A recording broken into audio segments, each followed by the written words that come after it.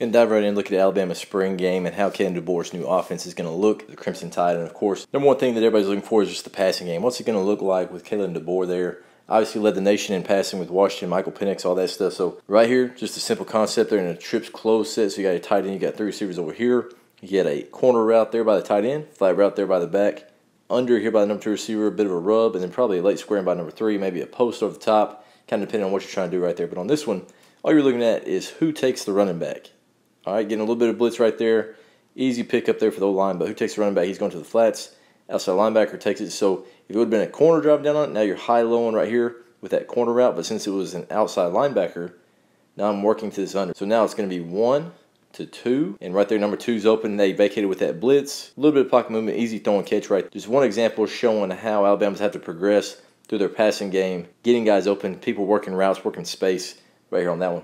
Another look here, same concept. Again, corner, flat, see who takes the back. And right here on this one, again, under, dig, see what that outside guy's doing right here on this one. But right here, again, linebacker's flying over top, corner is way out of there. You see how much depth he's got. This is a 3rd and 26, so obviously you're going to give up that underneath stuff. Give it to the back right there. Nobody guarding him. Take your number 1 option if you can. Right there, obviously not trying to get 26, just trying to get a completion, get a little bit extra space, maybe make a guy miss, maybe get a penalty.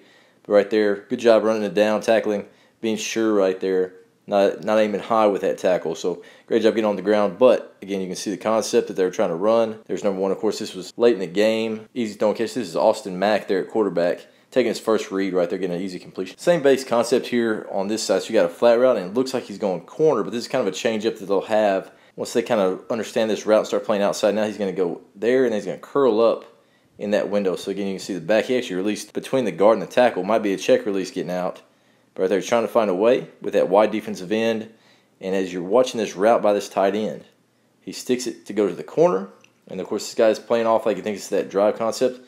Now he just curls it up, working that window. Pretty tight window. They fit it in there. Great throw and catch right there. Big play. Good change up there on that one. Of course, they're not really running the same thing that they would on that drive with that dig and this under coming to it, because then you cover up that curl. So right here, it just looks like they're kind of hanging out here, running a hitch. That could be an option right there, just depending on what you're trying to do with your read. But right here against the zone, great job here by the quarterback, playing strong. A little bit of pressure getting into his face, able to throw and catch this into a pretty tight window right there to a tight end. Right here, just another progression concept they use quite a bit in this game. You're having a guy going to the corner, you got a snag right here and a flat route there from the back. And I think they're reading the back again, so you're looking 1 to the back, you got the snag, and then you got that corner over the top. You're just getting a triangle.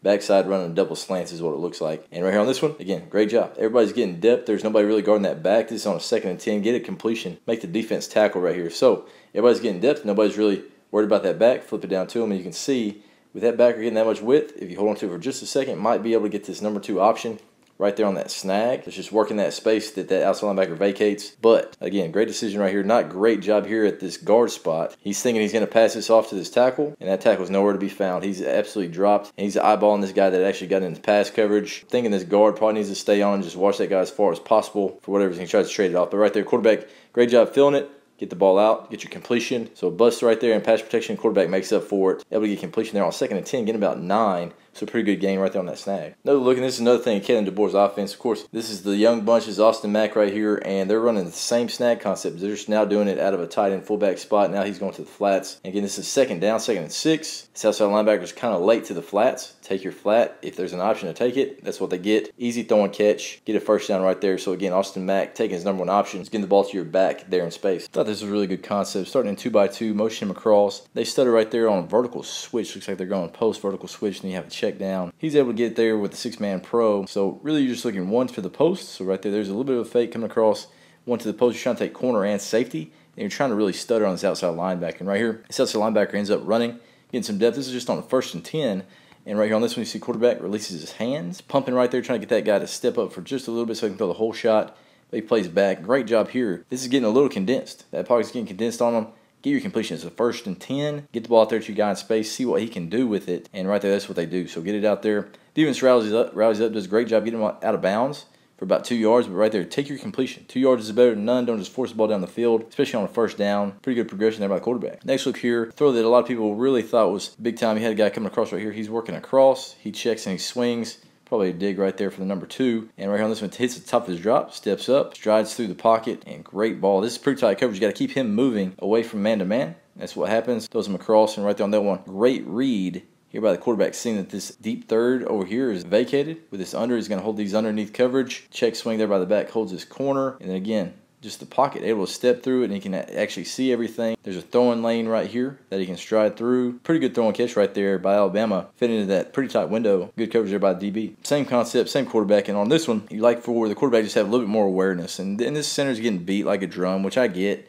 And if I had a D-tackle, a massive human being like this running at me, I'd probably freeze up as well. But right here, you got to be an athlete. Just get this ball out. This guy's wide open, and everybody's getting a lot of depth. You should be able to see that just based off your progression. Probably looking here, picking the corner, see what happens. Looks like they play zone, and then right there, if they're playing zone, you want to get to this side to see what's happening to these linebackers. Where they're getting a lot of depth to high-low, almost like a shallow concept. Right there, everybody's getting depth. Slide just a little bit, throw this off your back foot. He's wide open. Get your guy a ball. Don't freeze up like they do. Right here, he sees that guy in his face, and he just freezes up. Can't do that. Got to get the ball out by enough time to find a way to get your guy the football. Right on this one, obviously you're trying to get Milroe to work his progression, all that stuff, but his top of his drive, I think, is a 4 verts concept, and he just steps through. Everything's a bit wonky, so right here, just take off. You're one of the most dynamic players in college football, one of the best players as well, and right there, this outruns a couple guys. He's going to get up to the first down, and right there, if he can progress anything close to how Michael Penix was at all, with the athleticism that he has, especially with his legs, to make people play him a little bit differently, it's going to be a really dynamic offense. Just having that guy at the helm is going to be a big issue for any team defensively, and right there shows it. I mean, obviously, if you put your hand on Milroe, you're probably going to get cut from the team, so right there, great job just buzzing by. Real quick, if you're a coach, I'd like to give you an offer right here. We got a game planning manual. Go to coachcaviar.com, and you put in April 30 at checkout, you get 30% off. This is the same process that we use to score 40-plus points a game. It gives you free templates, free videos showing you how we do it, and also send you a book that's very detailed and will show you exactly what you need to do to create a system that will not only score points but win games. I mean, semifinals every single year for the past 5 years and state championship in 2019. So this method that we use is proven. I've only got about 80 left, and I'm not going to print any more this offseason. Probably going to have to wait till after the season to get some. So if you're a coach looking to get our game planning manual, get it now. And if you put in April 30 by the end of the month, and we still have copies, you can get 30% off. That's at coachcaviar.com, and there will be a link in the description. So just look down below. It'll take you right to the spot to get the book. We're going to keep rolling on Alabama and how they looked in the spring game. And the first thing, obviously, everybody was looking for was that passing game. How is it going to look with Kalen Deboer at the helm? Next thing is, hey, is the defense going to have the same standard as Nick Saban set? So right here on this one, we're going to look at it. It's just goal line, first and goal, downhill there, and basically a bunch set running duo right at it. And right here on this one, they pass. Man, people are getting off. Of course, this double team, they're taking 2 for 1. You love for him to at least hold his gap, but he's getting absolutely walked back. But still, it's 2 for 1. Everybody else is filling in, doing their job, and they get him stoned. This is on first and goal. That's the Alabama standard we're looking for right there. Get that guy on the ground. Don't give up easy touchdown. Here's a look that is definitely not the standard, and I'm not sure what this guy's been told, or maybe this guy's been getting toasted down here on the goal line. I really don't know. But if you're just looking at what he sees, there's no reason for him just to be dropping. And this ball ends up getting to the front side C gap. So if he's looking through this tackle, he sees it's a run block. He should be filling C gap. If he's looking in the backfield, it's a straight downhill run. Quarterback's eyes aren't on him. He should be filling C gap. Either way, there's no reason to just be walking outside to the guy that's already manned up. And by the time he bounces, he's way too late to the party. He should be closing this space. Even though he did look at the wrong thing, he should have already been right here in the C gap, get him on the ground. But with him being back and just backpedaling for whatever reason, now he's late to the party. He should still close space. But he's late to it, and he's just hopping. And, I mean, this is physics at this point. You're going to get absolutely ran through at the goal line with no momentum, and that's what happens right there. So another great job fitting C-gap, probably rolling his own here, or either that or the coaches told him that this guy's got to get double teamed for whatever reason, but it doesn't look like it based on how that corner's playing. So bad read and then not very aggressive right there to fit into the box and gets ran through right at the goal line. Bad look there for an easy touchdown for the offense. Another look that's not just ideal, and on this one again, DN, he's free. The quarterback's reading him. Great job getting down there playing both, but then he runs right through an arm tackle. Got to be stronger than that. Got to get him on the ground. Another thing. Runs through one arm tackle by a DN. Now you've got this corner. He ends up getting tripped up by this safety who's not an athlete at all, just dives into his legs, and probably makes his corner look a lot worse than he probably is, but he gets absolutely flat-backed. My gosh. Very rarely do you see Alabama DBs playing with that bad of a base and just getting absolutely flat-backed. And then, a couple guys rallied to it. He only gets 9 yards, but broke 2 tackles right here and just absolutely threw a guy to the ground. Maybe this running back's the next Derrick Henry. I don't know, but that's not a great look for Alabama's defense. Definitely not the standard those guys have set over the years. So we saw a couple plays that weren't up to the standard. Here's one of a guy that's absolutely dominating here, and that it's this linebacker to the backside. This guard's working up to him. Looks like they're slanting away, trying to gap, whatever. But he runs through this guard. This is on a 4th and 1, no doubt, and they're just running inside zone. And he runs through the guard, who has a free path up to him with really nobody on him, which you definitely hope that there'd be at least a body that he'd have to run through or chip on. But right there, straight up to him. But this linebacker presses him off, holds his gap, and then also slams his running back. This is an unreal play. So that guy presses a guard and catches that running back and pushes him back. And now his guys are rallying to it. So that's a heck of a play there by that linebacker, filling in, being physical, and playing with enough leverage there on the running back to get him stoned and push him back. That's the standard that they're looking for from Alabama. No easy yards, no easy first downs. So that's a good play right there by that linebacker on a 4th and 1. Now look here, I know this is the young guys. This is one of Deboer's favorite plays. They're just running a truck up here to the top. They're going to pin and pull and flip it out there to him. And right there, these guys do a great job of rallying to it and playing hard. This is on a 3rd and goal, so you know you got to get stopped and knowing what leverage you're playing with. Corner's got to set the edge. Maybe you can set that a little bit quicker, but it sets the edge. Maybe you can condense that, but just based on physics with the mass of that tight end, probably going to get pushed out. Hold that gap. Now everybody else, you got a guy running outside in, everybody else is running inside out, and they stone that dude. And you see these dudes running, rallying to the football. That's what Alabama football is about, man. We got to get those guys on the ground. No easy yards, no touchdowns. That's what they do right there. Find a way, playing physical, push that guy back. This is the one play that I really was kind of perplexed about. You got a little bit of fly motion here, and then you're just running straight down. He looks like zone. And this fullback just kind of fills into the B gap. And so right here he's working across and he just works to the B gap. And there's just a giant alley right here. For whatever reason, it looks like he's slanting to the front side. And then nobody can really fill that gap. This guy's not slanting hard enough. I would assume he's probably supposed to be slanting to that gap pretty hard. Hold that gap. Now he's got a guy in that gap. Now you can play over the top with these guys. But he sits on the outside gap and he's able to basically block him out. It works inside out, working up, and this is way too easy. So a misfit right there, probably on that slant. Can't have guys just walking to the end zone right there before they get touched. And that's what happens on this look. Free touchdown, basically. I mean, guys just walked in untouched, didn't have to run through anybody from the 2-yard line on 2nd and goal early in the game. So we saw the passing game, then we saw the defense, and the defense was a little bit up and down. Passing game, obviously, you're going to have some issues. I mean, a little progression looked decent at times. But right here, the third thing that I saw that was kind of interesting was just unforced errors. Just guys not making the routine play and just not making easy throws. And right here, Austin Mack, I mean, they're running an arrow. If you had a junior high quarterback, you'd say you got to make this throw. This guy's supposed to be a stud. He's supposed to be the future for Alabama football, and we're bouncing an arrow, man. That's just not. It's just not great. I mean, I know he's probably an absolute stud and probably an All-American on any high school football team, but right there, just bouncing it into the ground. Got to be able to make those plays in your sleep right there for Alabama. Another look here of guys just not making plays, and right here is this drive concept. You got this under route right here, and it is wide open. You see these linebackers are dropping on that corner, not sure where he's going, so they're going to drop. When he's coming underneath, you got to dig in behind that guy, and that's about as open as you're going to get. And it absolutely misses high, tries to get up and over. And there's no protection issues either. I mean, this is basically 7-on-7 just with a couple guys standing in front of you, and he can't throw and catch. I mean, look at it. It's a guy that's settling into the window, and that is exactly 10 yards, and we airmail it. I mean, you got to come up with that play. You got to be able to make that throw all day, every day. Here's a look at a play that I'm sure Milroe is a little bit familiar with, just running mesh right here out of this fullback tight end set. And he ends up throwing this sit route into the middle of the field. And right here on this one, pretty good progression and pretty good patience. He's getting some run through here and throws. This should be caught. Now, of course, you can throw a better ball than this. If I was talking with a quarterback, I'd say we got to put this on his chest, got to put it on his eyes or lower. Anything in the middle of the field is going to make him uncomfortable if it's high. But right there, if those are just a little bit high, but that guy's got to come down with it. I mean, again, this is a routine play. A little bit of pressure, so it's not just the easiest thing in the world, but you got to be able to throw a guy that's just standing still 15 yards away from you, put it right on his face mask. And then, of course, if the ball's not perfect, you got to be an athlete. Make a play right there. Again, leaving plays on the field for those skill guys for Alabama. Here's a look of Milroe making a pretty good throw. I mean, this is a long throw from the far hash outside the numbers on a comeback, and this dude short arms it. I mean, look at what he's doing right here with his hands. He's not extending as far as he can. He's trying to catch it right in front of his face mask as he's picking his eyes up. So right there, again, leaving a play on the field. It's an easy throw and catch. The guy's ripping it out there to you on a 3rd and 9.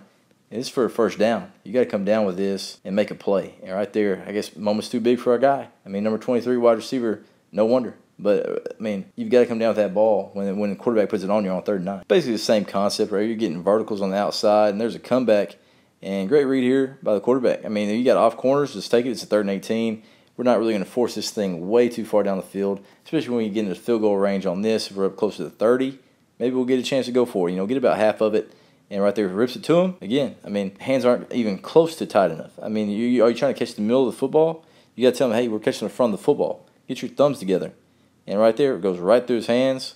Doesn't even see it to his hands. Obviously, these are big-time guys, and they can come down with this. It's just a lack of focus right there by those receivers in a couple of key spots. Next thing we're going to look at is just how they're going to utilize some runs and what they're going to do. Obviously, he didn't run Penix a lot, but they did run power read late in the season, especially in the national championship game. They ran a couple times for big plays, and that's what they ran in the spring game here with Milroe. And on this one, again, it's just power. Those guys are going to double team the backside. He's pulling from the front side. You're going to read that guy.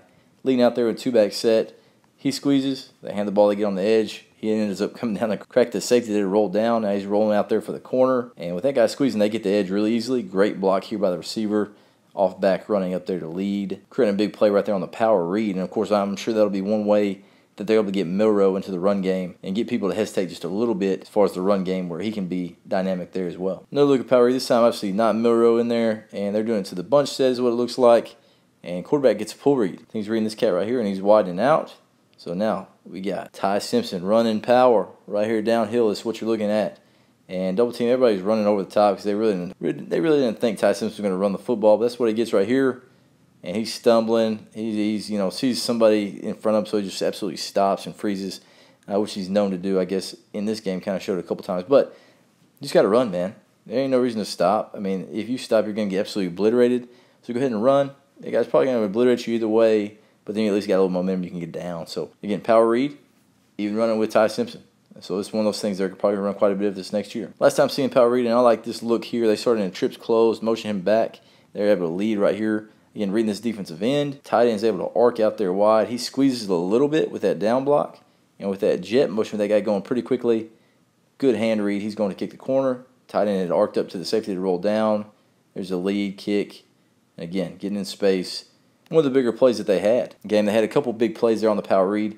One with Milroe in, and then one right here with Austin Mack in. Again, getting the ball on the edge, using defensive rules against them when they squeeze on that power or down block.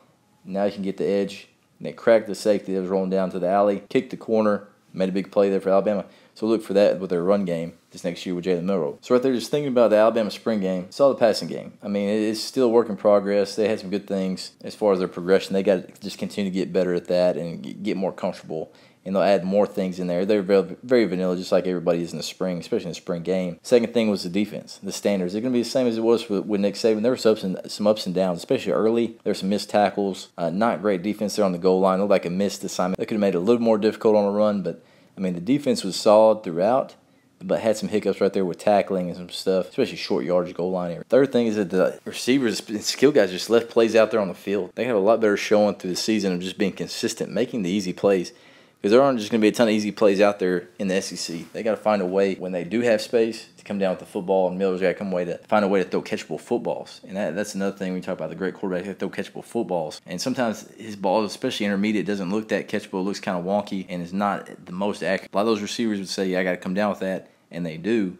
But Miller can also help him as well, making a little more catchable ball. And the last thing was just how are they going to utilize the run game and how are they going to utilize Miller's legs other than the scramble. And they used a little bit of power read right there, showing they're going to run that like they did late in the year with Penix in the championship game. So definitely looking forward to it. I mean, the boys got a lot of work to do, and I'm sure they're going to have a really active time in the portal, maybe looking for some offensive skill guys to come in that they think could make some plays. And, of course, probably just looking for good players, man. You got to find some good defensive linemen, got to find some good secondary players. And know they lost a lot, especially in the secondary. Got to find some guys there as well. So let us know what you thought about the spring game, where we kind of missed, what we didn't see. But I appreciate you guys watching, and we'll see you guys again in the next video.